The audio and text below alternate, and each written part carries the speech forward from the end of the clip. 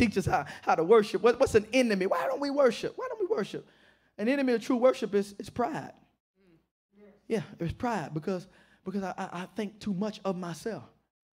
An enemy of true worship, even when we come and we congregate corporately, or even when you're home, here, pride will tell you, you know, man, you ain't got to be doing all that. You got to be doing all that. You're talking about standing up. They don't know whether I'm standing up or not. You know what? Our worship is the audience of one.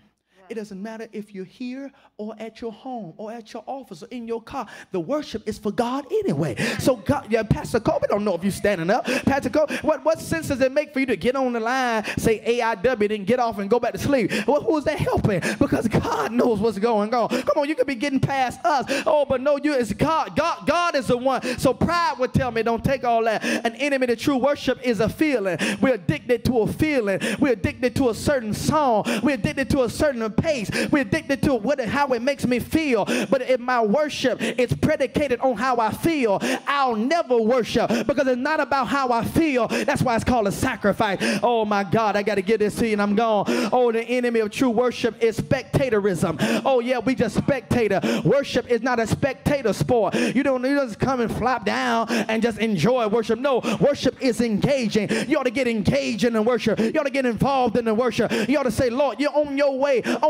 to the house of God, on your way to worship. When you know you're going to be at home and you're at Bedside Baptist and household it, you get up out the bed, you brush your teeth, you put your clothes on, because you know you're finna worship God. And you look around your house and say, I was glad when they said unto me, let us go into the house of the Lord. Worship is not about spectator. You don't put us on the TV and pop some popcorn and sit back and enjoy the show. Oh no, the devil is a liar. You got to be actively involved. Oh, the last thing, the enemy to true worship is our ability just to give God some lip service. We know how to say all the right things. We know how to say all the right words. We know yada, we know toda, we know shabbat, we know all the little Hebrew words for praise. Oh, but it's not about me saying the word. Oh, but it's about the word getting down in my spirit. It's about the worship getting down in me, the way God can break me. Look what the prophet Amos said. I know I'm trying to bring it in, y'all. I got to drop this word on you though. Amos 5:21 says, I despise your feast. God is saying, God said, I hate your feast. God said, I take no delight in your solemn assembly. What would you do if God interrupted our regular scheduled program today and said, you know what, truth and love, I hate what y'all doing. You know what, you come in, you singing your little song, you got your little Bible, you got your little light saw, you got your little fall machine, you got your little lapel, you got your little in-ear, you got all that. I hate. God said, I hate it. Over 22, he said, even though you offer me burnt offerings and grain offerings, I will not accept them. And peace offerings, I'm fattening your fattened animal. He said, I will not look upon them.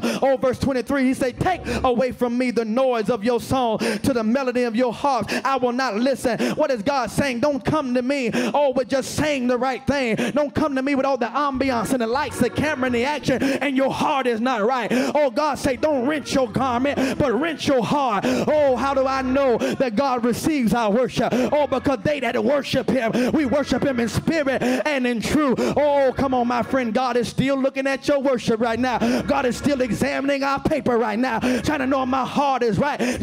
On behalf of everyone here at Truth and Love Ministries, we want to thank you for being a part of our online worship experience. Thank you for your participation through your likes, your shares, and your comments. But we also want you to participate when it comes down to helping us continue to push this gospel message forward. You can do so by downloading our app, and you can give there in a safe and secure way. You can go to our website at truthandlove.tv and you can give, or you can text the word TILJAX to the number 77977. Thank you so much for your generosity. Thanks for watching. Be blessed. See you next time.